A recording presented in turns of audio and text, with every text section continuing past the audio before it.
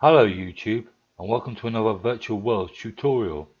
In today's video we're going to be creating terrain using a height map and decorating that terrain with layers, 3 different texture types. We're going to use a grass, a mud and a dirt texture.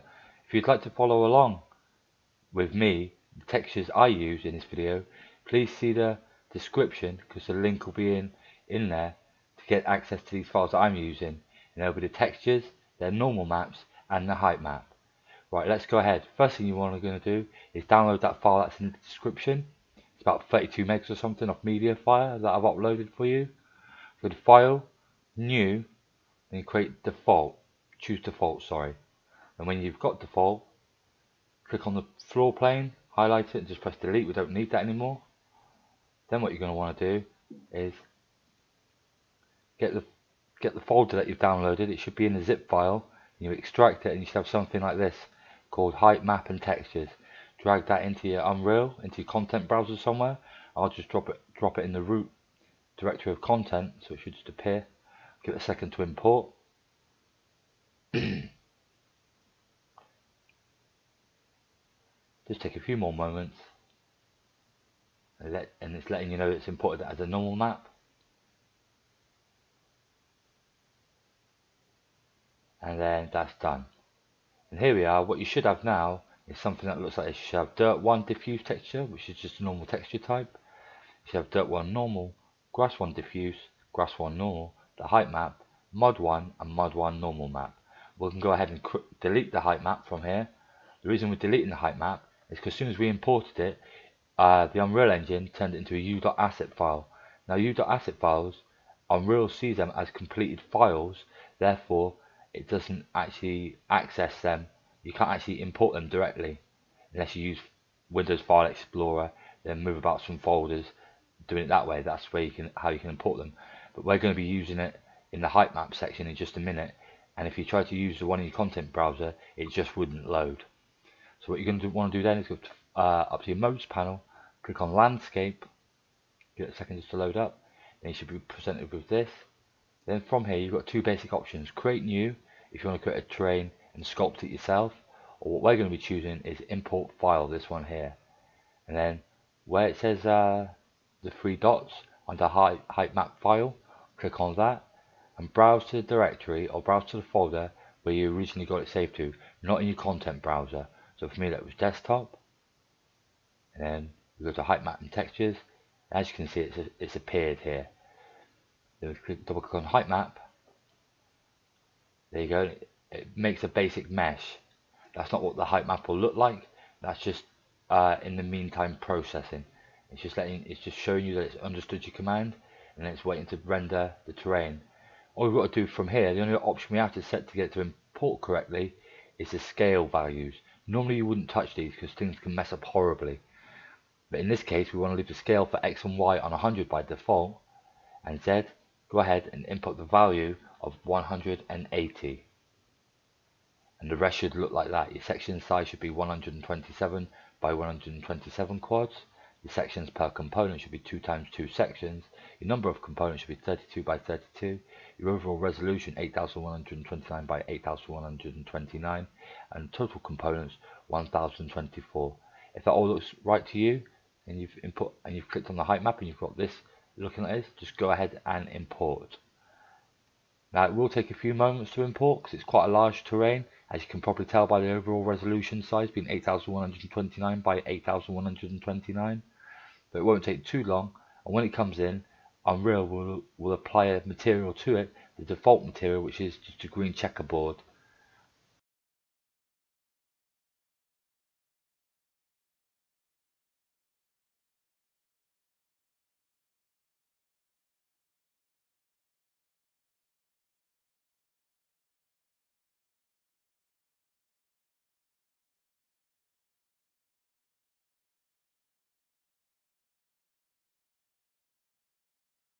Computer just froze in a minute. Let me just get a second to unfreeze. We'll click back up on the modes panel, up on the place mode, which is the box and the light bulb next to it, so we can move around freely without sculpting our terrain by accident. We'll come down to a flat surface. Now what you want to do is when you're in the place mode section, just click on your terrain. You can tell it's highlighted because the contour goes highlighted around the whole terrain. But once it's selected, then what you want to do is, what we want to do now is we want to, first things first actually, what we will do, once you've got that selected, come into your content browser, right click, and come to material, and we'll give this the name master underscore terrain underscore final. Feel free to go ahead and call it whatever you want, just remember the name. Then double click on that, open it up, resize the window so you can see the content browser as well, zoom out a bit, highlight all the different textures. So you've got dirt 1 should highlight by holding control and left clicking on dirt 1 normal map, grass 1 normal map, mud 1 and mud 1 normal map. Drag all of them into the material editor, and as you can see, it's created a texture sample for each. It's created a texture sample node for each material, so we'll have to do that manually.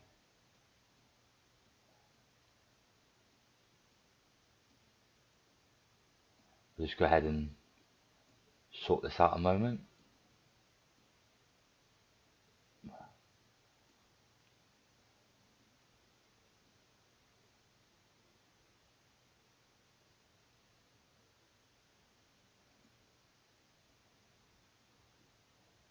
It's best to place them. If you can't see the name of the texture sample, just highlight the one and come across here to material expression texture base. Now we've got more, then we can expand it. Come here to material expression texture base, and it should tell you the name of the texture. This is grass 1 normal map, we've got highlighted, and this one is mud 1 normal map. That's fine. We'll do the same for up here. We'll have our grass, then our dirt, then our mud. Then what you're going to want to do, when you've got them sorted out, right click on a bit of space and type in landscape, landscape, all one word. And then when you're looking for the node you want is the one that says landscape layer blend. Click on that, and as you can see, it's just got one output at the moment. Make sure layer blend is selected, come down to where it says material expression landscape layer blend, and it should say layers 0 array elements and a little plus icon. Click on the plus icon 3 times, so now it says 0, 1 and 2. Click on the drop down arrow next to 0 and give this the name of grass 1, and leave the blend type on LB weight blend. Collapse that back and expand number 1, and we'll give this the name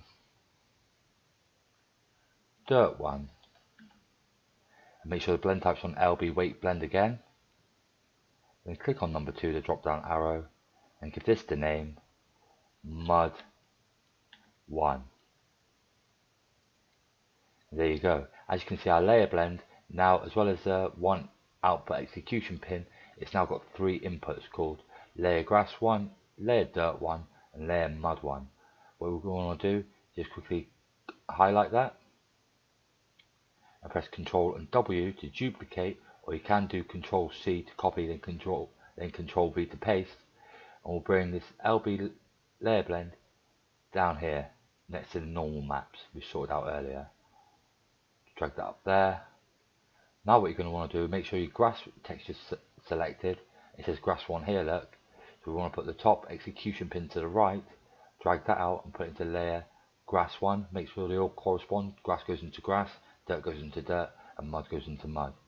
So the next one is dirt 1, so the same execution pin on this node, drag that out and put it into dirt 1.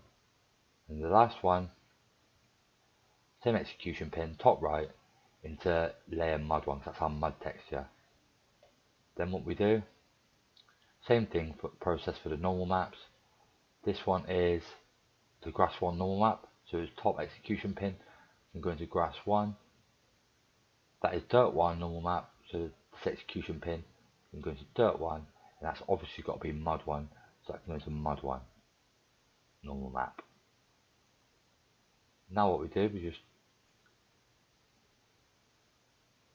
highlight these a bit more. You can bring these down, bring these up.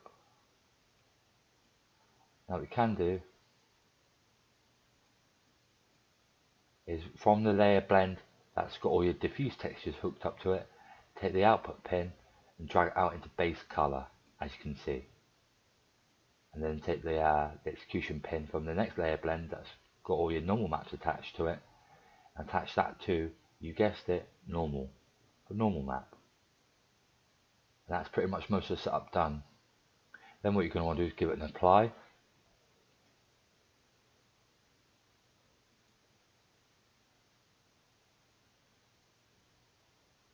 Then give it a save.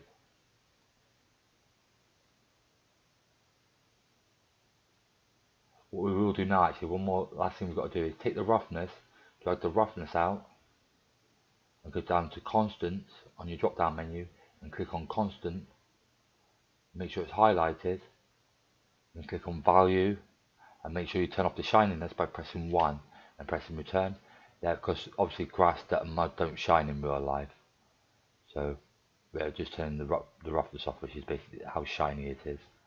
Give that an apply and save. You'll know you've got it right because your material preview will look like a black sphere or a cube or a cylinder or a teapot or a plane, whatever you've got highlighted in your material preview window. That's finished, so we can go ahead and close that. Now what you want to do is make sure your landscape's selected and come across here onto the details panel where it says landscape material, and drag your master terrain final material into the landscape material. And if all's correct, the terrain should go black in just a moment. That means you've done it correct. Just one last thing to do before we can start painting our terrain. It's very simple, straightforward. Come back up to your terrain tab, sorry, your landscape, and then under these subsections here, make sure you're in paint. And now you can see down here we have grass 1, dirt 1 and mud 1, but underneath it says none, none and none. That means it hasn't added a layer info allocated to it yet to be able to tell it where it can paint. So to do that, what you want to do is click on this little plus arrow, then the two options will appear. You want the top one called weight blended layer normal, click on that, then give it a place to save. We'll choose height map and textures. The first one you choose will take a little while because it's texturing the whole of the terrain, that the first texture you've selected. The other two, like dirt 1 and mud 1, won't take that long to input to save because it's already basically, because the first one you choose, let it goes ahead and layers the whole terrain in that texture. As you can see, we now have a grassy terrain. The texture tiles a bit too much, we can sort that out in just a moment. What you can do now, if you want to sort out your textures, if you want to make the size of your layers bigger or smaller, tile more or less, what you can do is open back up your master terrain final material, then come all the way here, somewhere around here maybe, right click and type in landscape again, all one word. Then the one you want is landscape layer chords, as in layer coordinates. Click on that. As you can see, you've just got one output pin. Drag the pin into the UVs of each texture sample, into UV. So into the first UV, into the second UV, into the third, then into the normal maps UV, into the second normal map UV, then into the last UV. And now if we give that an apply, the one we're going to take notice of over here under the details panel is map and scale. If we put that, say, on a 5, That should make it 5 times as big. If you were to do mapping rotation, that would rotate. If you put it on 45, say, it would rotate at 45 degrees. Your material, your layer, and that's the map panning on the U and V at both different directions, the X and Y directions, up, down, left, right sort of thing, you know. And what I will say, whatever you've got this landscape coordinates plugged into, whichever materials you've got it plugged into, when you change the mapping scale, which I have now changed it to 5, everything that's plugged into, every texture will change accordingly to 5. So if you wanted material, if you wanted different layers with different texture sizes, you wouldn't actually apply this landscape chords. I just think it's better practice to plug it into every layer, so you've got all your textures are roughly the same size. Sometimes it works out, sometimes it might not be necessary. That would be up to your own discretion.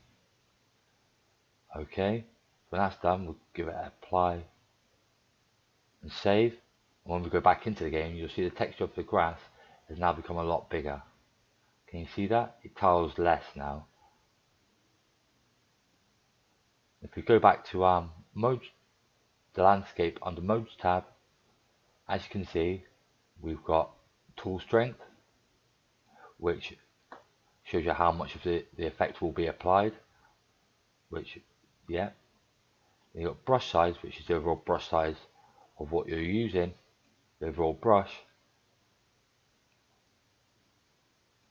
Then you've got brush fall off. The more brush fall off you have, like say up to 1, the maximum, the smoother the transition between layers, textures will be. It won't have so much of a harder edge. It will merge quite nicely with your other layers. What we will do now, if you want, since we've got the grass layers all installed properly, we'll go ahead and we'll do dirt 1. Click on the plus. Then we'll choose weight blended layer normal. We'll choose a place to save the layer info. We'll choose Heightmap textures. That'll just take a moment. It's already done. And we'll choose this plus. As you can see, it says dirt 1 layer info, as well as this one says grass 1 layer info.